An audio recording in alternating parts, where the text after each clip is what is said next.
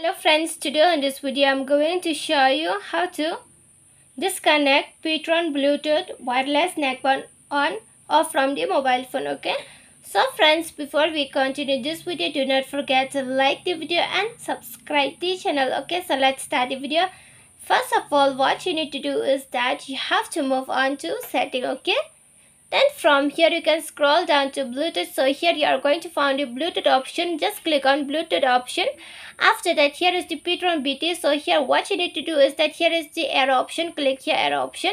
Then here is the ampere option. Click on ampere. Okay. And here right now the ptron has been removed. It means it has been now disconnect from your mobile phone. You can disconnect like this. Okay. But to disconnect, what you need to do is that you have to switch on this. Okay, it should be like lightning type. Okay, so friends, if you love the video, do not forget to like the video, share the video and subscribe the channel, and thanks for watching.